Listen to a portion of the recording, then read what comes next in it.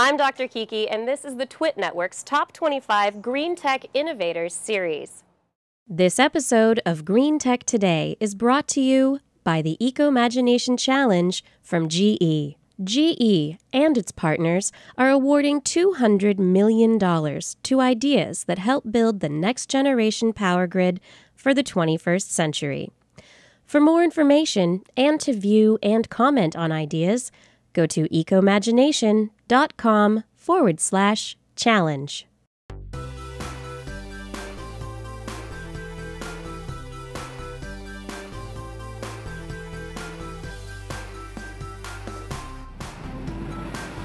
What's got two wheels, a lot of speed, but doesn't make much noise?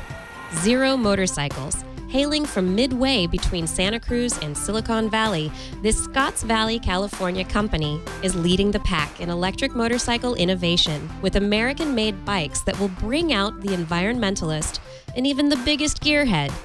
With 3 bikes on the market and more on the way, they have something for almost everyone. Gene Bandman is the CEO of Zero Motorcycles. All right, most motorcycles that we see, we know them because we hear them first. Can you turn this bike on for us so that we can get a listen to it? Well, it's actually already on.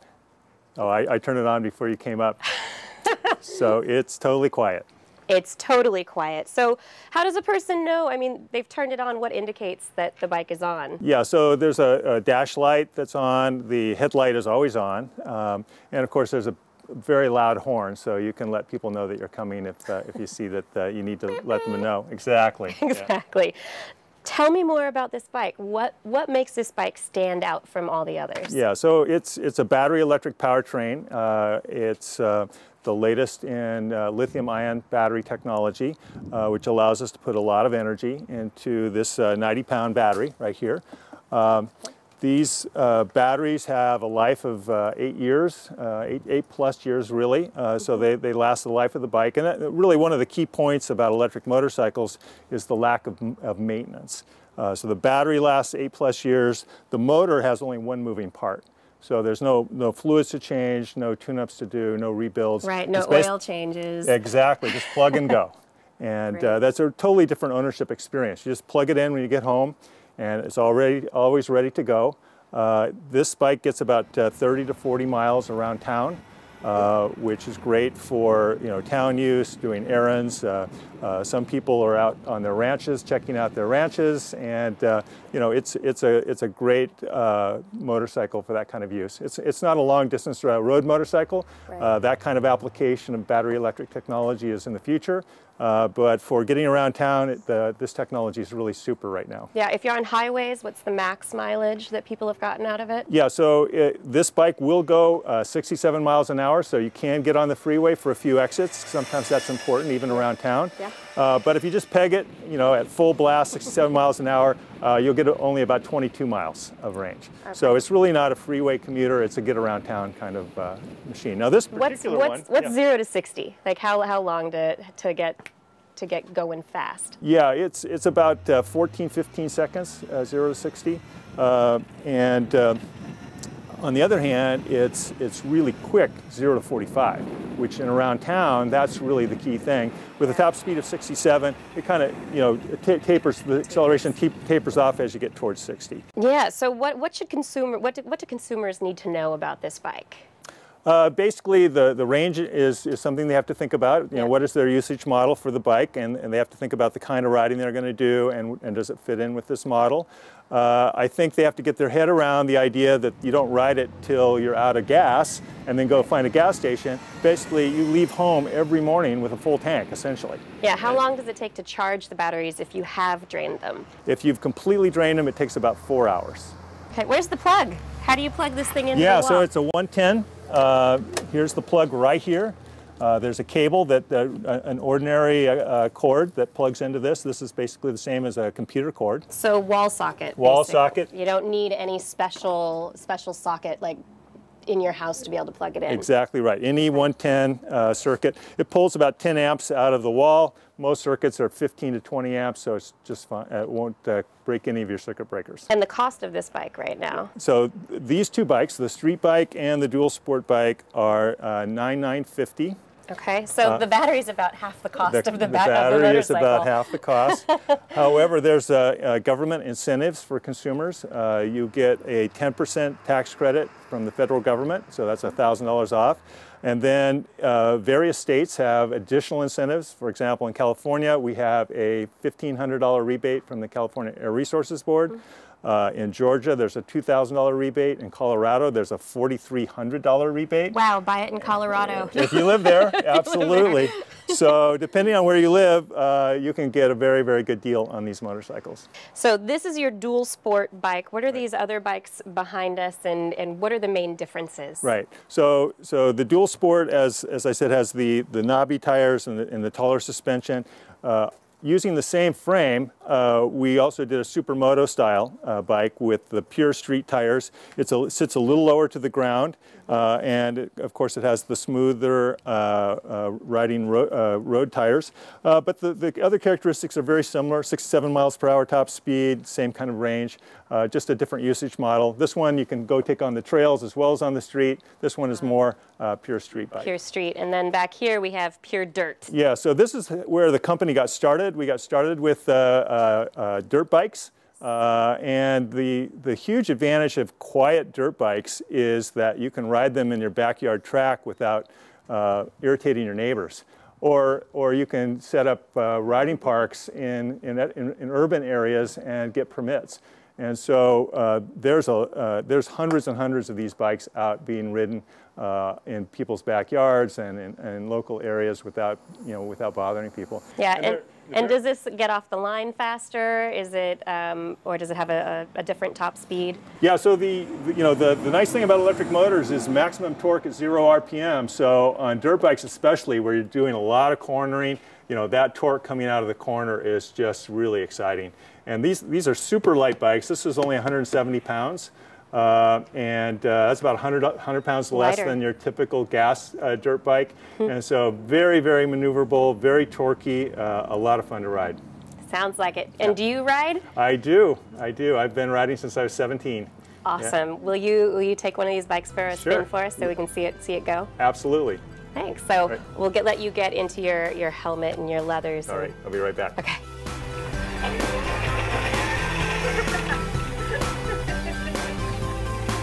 Next up, the super geeky stuff. That's the stuff I love. We're going to talk motors, batteries, engineering of these extra special electric bikes. That's up next. Stay tuned.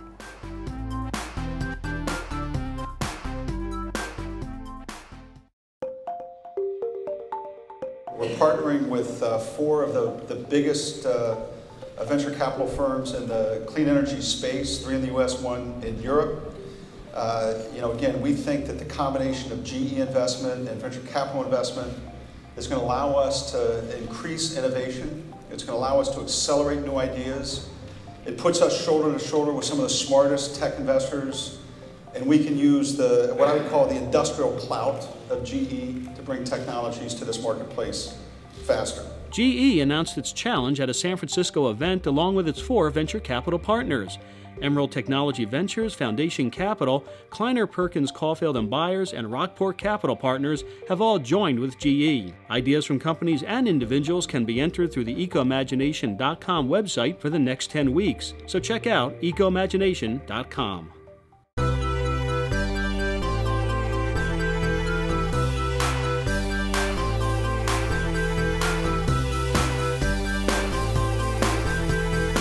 Welcome back.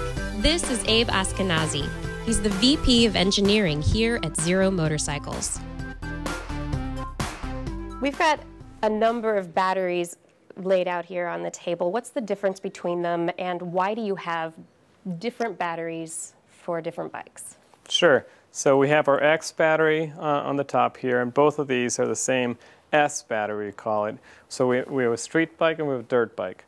It turns out that for the street, what people want the most these days is range. It's all about the range. Same thing in cars. electric cars, electric motorcycles, for the street. It's all about the range, how far you can go.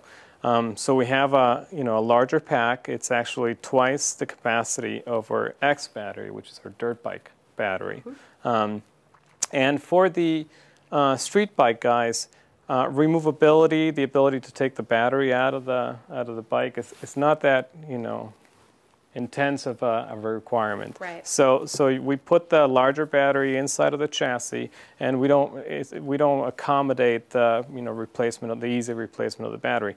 On the dirt bike guys are really about the action, and they go, they ride in the motocross track or off on the trails for 30 minutes, 40 minutes, maybe an hour, and they're done for that time, and they can take the battery out and put it on a charger and get it charged up, and then put it back in and go out on a session again. That works great for them. So the applications are very different. We have a dirt bike frame here that you can see, where you can see how the battery, that X battery, slides in and out very easily, and the S frame here that's used on both of our street bikes, the S and DS street bikes, the battery goes from the front, and it's inside of the chassis. Right, so it's you'd probably have to take off the front wheel to be able to actually get to the battery. To get it out. To get it out. Yeah, you can service the battery and frame, but if you want to get the battery out, then you'd have to do that, yes. Okay, so Zero Motorcycles, you're designing different bikes for different uses. The batteries are also for different uses, for different types of people. Absolutely. So you have completely different, different consumers you're designing for in these cases. That actually translates fairly well from the internal combustion engine world. You take a look at dirt bikes versus street bikes, they're two different animals completely. The requirements, the usage requirements are very different. So what's important to a street bike may not be important at all to a dirt bike guy. The beauty of Zero Motorcycles is that we're not an electric transportation company. We're a motorcycle company. Okay. So we are, we listen to our customers, and our customers are not very different. We do have a bit of a reach in the segment because of the electric motorcycle part of it, but it's still motorcycle guys, people that would be interested in a motorcycle, and we need to be listening to those customers and not to just electrical geeks that are interested in just that part of the technology. Right. So weight is a big issue for all of this. The sport bike is 270, and the dirt bike is how much? 175, yeah. 175, so 100 pounds lighter. How much lighter is the battery for the dirt bike? The battery is about 40 pounds for the dirt bike, and it's about twice that for the street bike. As you'll see here, if you take a look at this pack, we call it again the X pack. It's two of them that fit inside of the S battery. Okay. The battery ends up being a bit heavier because we put a lot of the battery management systems, bike management systems inside of the battery itself, whereas on the X bat, those are external, and this is just a battery pack, pretty much. So the package ends up being more than twice as heavy because of that, but in capacity, in actual cell capacity, is just twice as big as this. Life expectancy on both types of batteries about the same? It's a bit longer on the street bikes just because of the usage model, and we're saying we have over 5 years life expectancy on both batteries. Okay, that's pretty good. That's pretty good. Can I pick up one of these frames? They're pretty light, aren't they? Okay, yes, so this is the street frame, right? I feel like I look like the Incredible Hulk, but it's really light, actually. It's really not. How much does this weigh? I think that one is around 17 pounds, if I'm not mistaken. And this one is a bit lighter than the street bike frame. It is. It's substantially lighter. Yeah.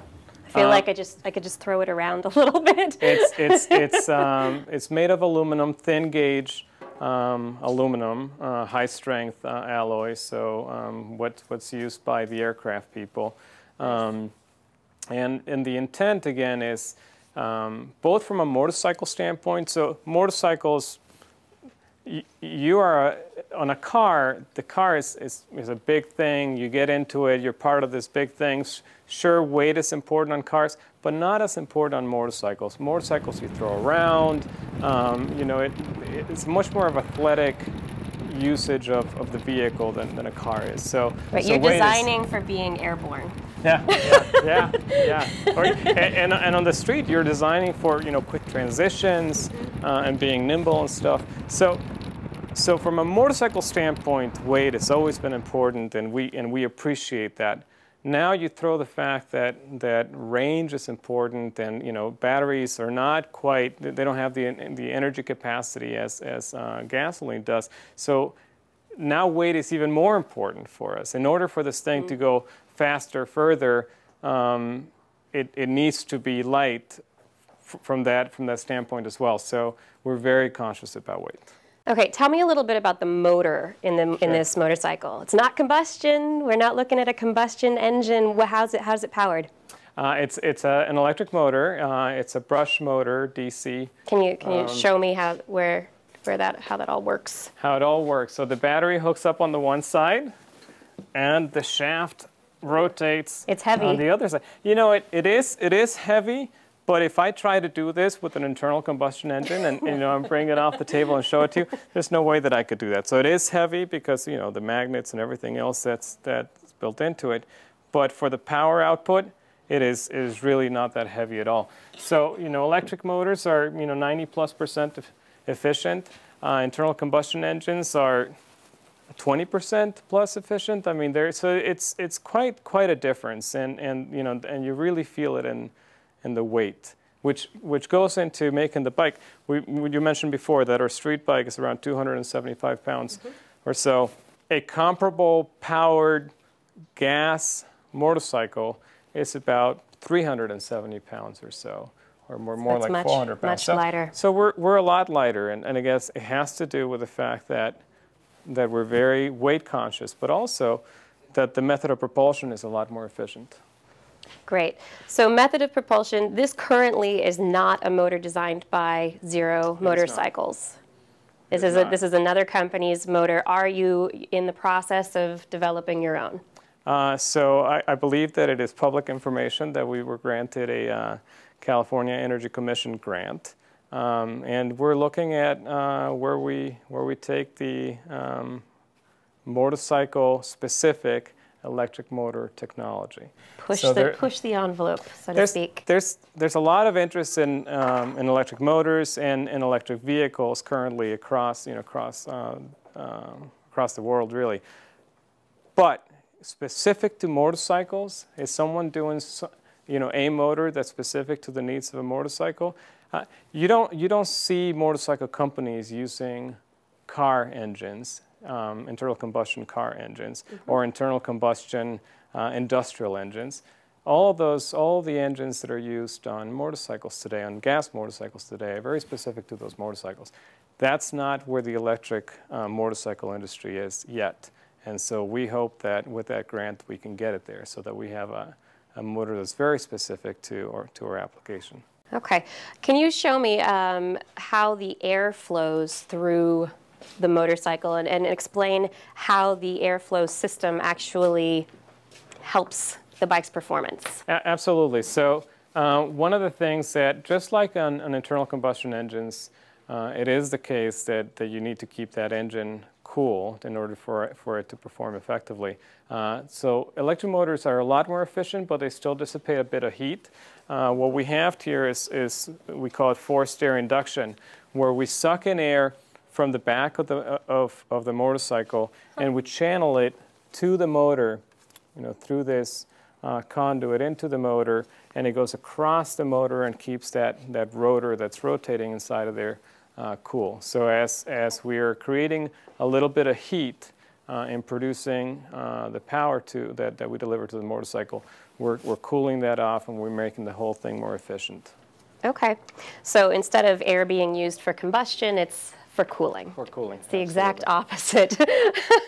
Yeah, and it's as we move forward and as we create motors that are more specific to our application, it may be that we find other ways of keeping the motor cool. Or, you know, we push efficiency to a level that maybe we don't need to have forced air induction. With the motors that are available now, in order to deliver the performance that, that we need to be delivering, this was the solution, and it's a very effective solution.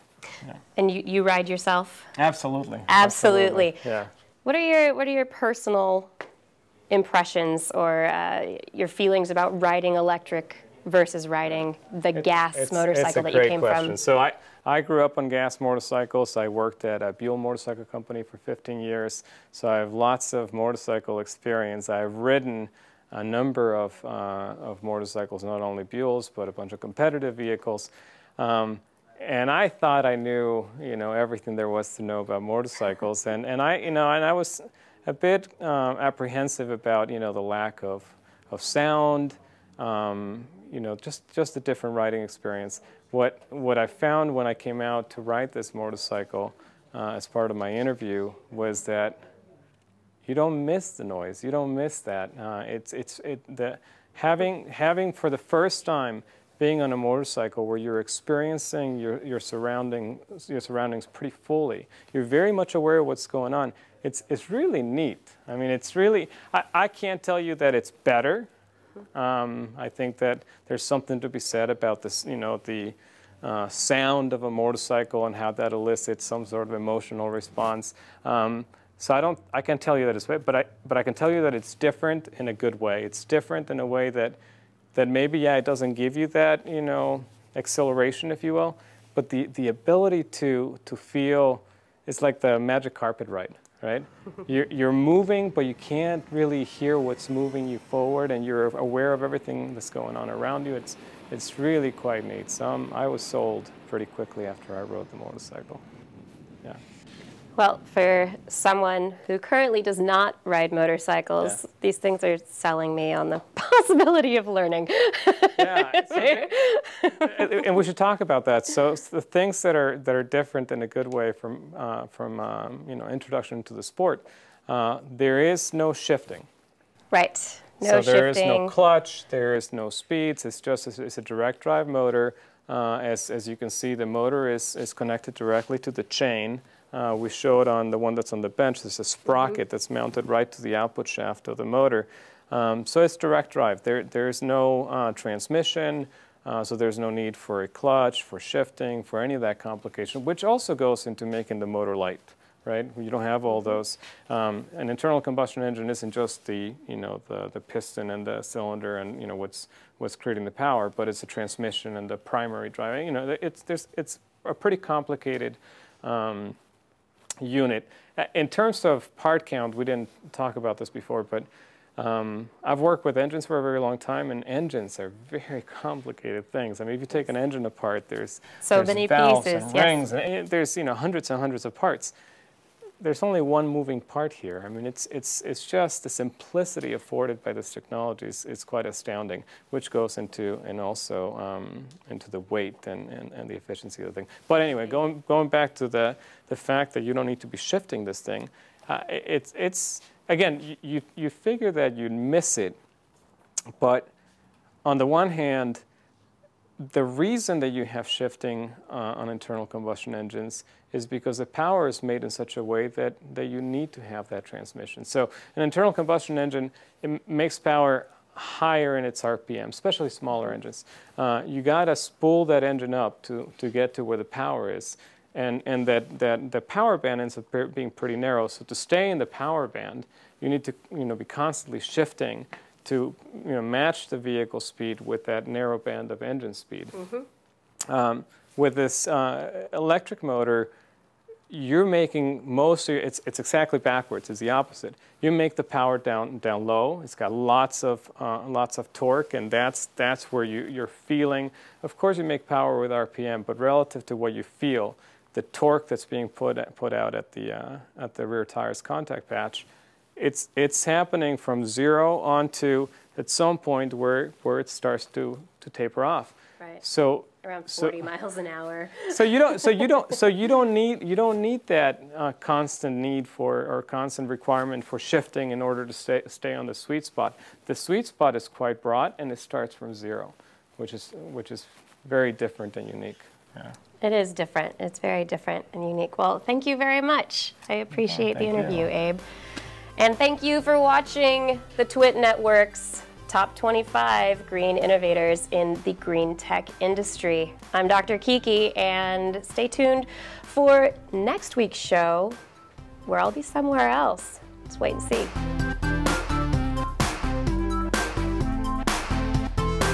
That's it for this episode of Green Tech Today. Subscribe at twit.tv/GTT and never miss a show. If you have a question or a comment, email greentechtoday@twit.tv. Or you can leave a voicemail at 415-GT-TODAY.